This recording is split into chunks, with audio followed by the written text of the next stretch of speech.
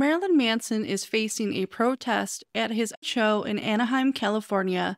This comes after a group of activists attempt to ban Marilyn Manson and any performance by an artist with mere allegations during a recent city council meeting. And you won't believe who was involved. By the way, I don't know if I had mentioned it, but my lawsuits are against my Brian Warner, who's known to the public as Marilyn Manson.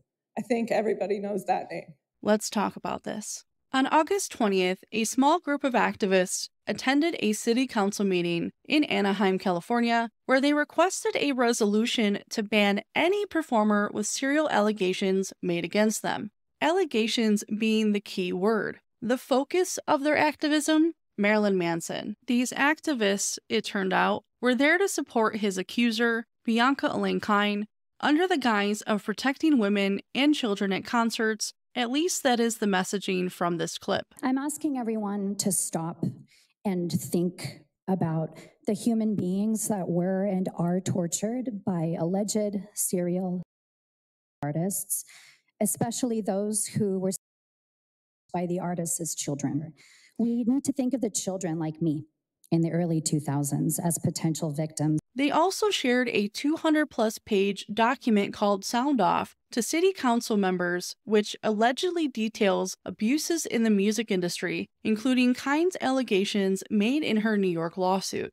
And I am the founder of the Female Composer Safety League. It was also one of the organizations who co-released the Sound Off report, which is the largest documentation of credible accusations of in the history of the music industry. While the city council meeting and upcoming protests are noteworthy, something else has caught my attention. But let me provide some essential background information for those unfamiliar with Kine's lawsuit and her allegations. This context will help you better understand the history behind Kine's initial allegations and the events leading up to the city council meeting and the protest in Anaheim, California. So if you want to learn more about the other Marilyn Manson lawsuits, including updates from this lawsuit and Marilyn Manson's lawsuit, make sure to subscribe and turn on the notification bell. Initially coming forward as Bianca Elaine, Kine came forward with her allegations against Manson in February 2021, and she was not alone. Following Evan Rachel Wood's social media post on February 1st, 2021, Kine and several other women came forward with public allegations against Marilyn Manson. By late January 2023, she escalated her allegations by filing a Jane Doe lawsuit in the state of New York. This led to several salacious media headlines as she now alleges a very different story when comparing her prior interviews and podcast episode. My sexual experiences with him didn't really begin until, and this is where people are going to start blaming me. Nobody's going to blame you. When I was about 19. That she was SA'd and alleged other abuses leading into adulthood. Manson, through his attorneys, has publicly denied all of the allegations Kine has made in her lawsuit.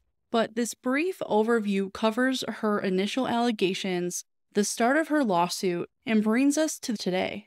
Returning to the city council meeting, Bianca Kine was given around 3 minutes to address the council members, despite everyone else being limited to 90 seconds. She was one of 6 total speakers who discussed the Sound Off report, but notably, she was the only Marilyn Manson accuser present. Her message not only aligns with the first speaker relating to the safety of women and children, but we also heard echoes of the same sentiment expressed by the other speakers in attendance. Let's listen to a shortened version of her nearly 3-minute speech.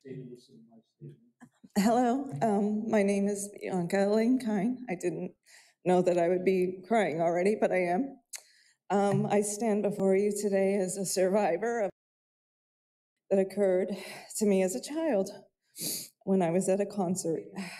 Countless young women and girls, the stories of trauma and heartbreak just continue to echo a chilling truth that our concerts are not safe places. Personally, I was robbed of my innocence in a place where I thought music and unity should have reigned supreme. My scars are a constant and painful reminder of what happened to me when I was 16. For those who want to know further details of my abuse, it is public document. It's been given to the city staff, and it outlines the horrific suffered as not only a 19-year-old girl in New York, but a minor at 16 in Louisiana. And these lawsuits are ongoing at the moment. It is the time for the music industry to prioritize the safety of its young fans.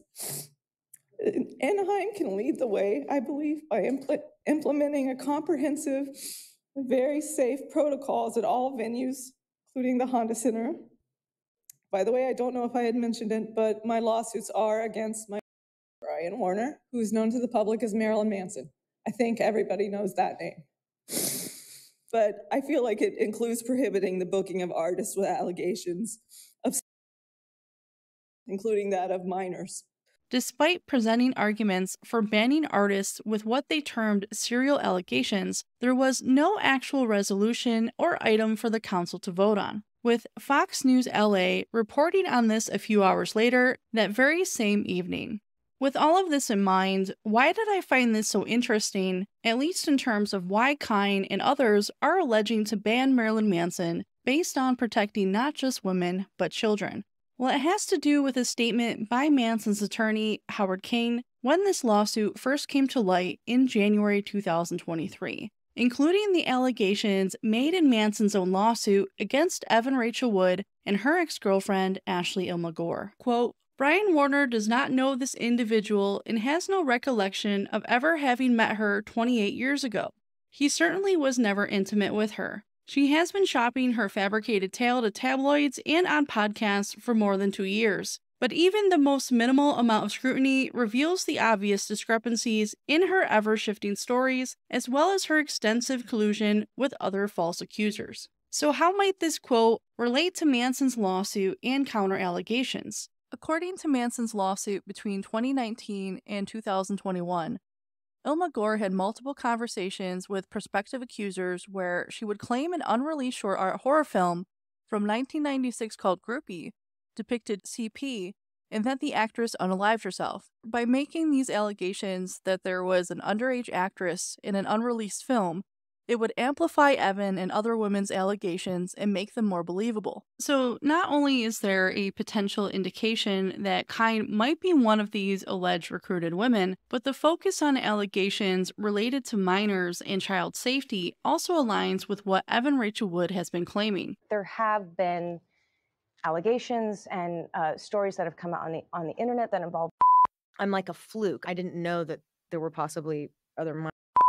At the time, I didn't know that. In retrospect, especially when I found out about the alleged that have come forward and looking at the timeline, but he picked you because you were young. He picked you because you were a child. He picked you because you were flat-chested. Kine's case is particularly significant as she is currently the only public figure making allegations of this nature against Manson. However, the contradictory nature of her claims raises questions. The timing of these events, the council meeting, the upcoming protest, and the release of the Marilyn Manson Unmasked documentary in Canada appears possibly coordinated to maintain public focus on these specific allegations. The protest is scheduled for Friday, September 6th at the Honda Center in Anaheim, California.